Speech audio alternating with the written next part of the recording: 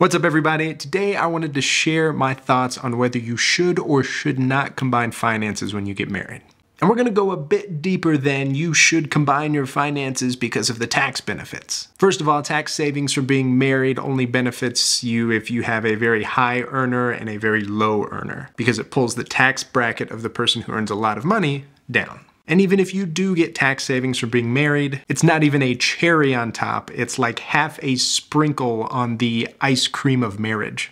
There are so many other benefits to marriage that tax savings is a garbage reason to get married and combine finances. Now, here's some common questions around this topic. What if we get divorced? Should we get a prenup? What if my soon-to-be spouse has a substantial amount of debt? What if my spouse doesn't manage money well? Or what if I had a horrible experience combining finances in the past and lost a significant portion of my savings to my ex? I know someone in each one of these situations, so I can empathize with the severity of these questions and how important they are. So rather than telling you what you should do, here are 3 questions for you and your spouse to talk about together, and then come to a conclusion on whether or not you want to combine finances. Oh, I should mention my wife and I have been married for about 6.5 years, and these questions have really helped us a lot when it comes to our finances. Question number 1, what is the purpose of marriage? The answer to this question will be your foundation for when marriage sucks. If your answer is something along the lines of, well, it's just the next step in our relationship, or because we want to show everyone that we love each other and that we're committed to each other, that's not going to be a strong enough reason to bring you back together when you are both ready to be done.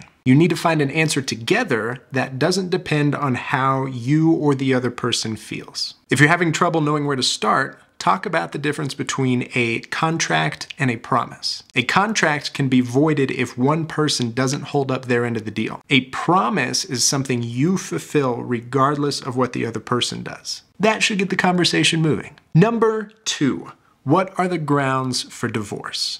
Question 1 should naturally feed into this question. Is there a point at which something happens or things just get so bad that it's best to just call it quits? When my wife and I were getting married, we had someone tell us that there will be seasons of our marriage in which we don't love each other. Not just in love, but actually not love each other. If your grounds for divorce are when we don't love each other anymore, you'll start to see the cracks form a lot quicker than you might think. This question can also lead to some very difficult topics about abuse, cheating, past marriages, poor health, or even something as simple as feeling like your spouse has become a different person over time.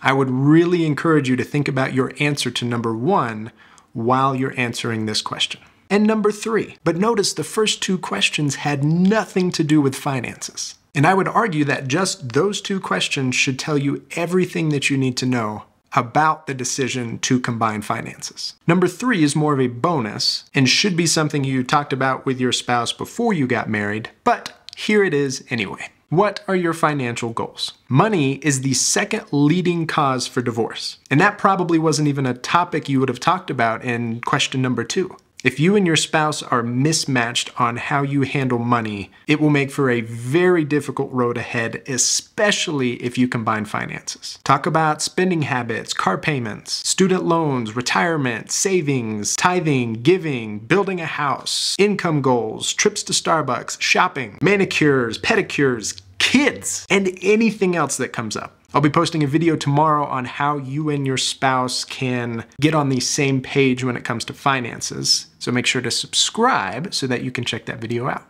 I'll end by saying that my wife and I have combined finances, but since we have a very similar mindset when it comes to money, it's made things very easy. But beyond the surface level convenience of combining finances, there's something very unifying about sharing your money with your spouse. And ultimately, I think that's helped us have a stronger marriage. So let me know what you guys think about this. Do you and your spouse combine finances? If you're not married yet, would you even think about combining finances with your future spouse? I'd be curious to know your thoughts, so drop them in the comments. Make sure to check out that video tomorrow on getting on the same page with your finances, and I will see you next time.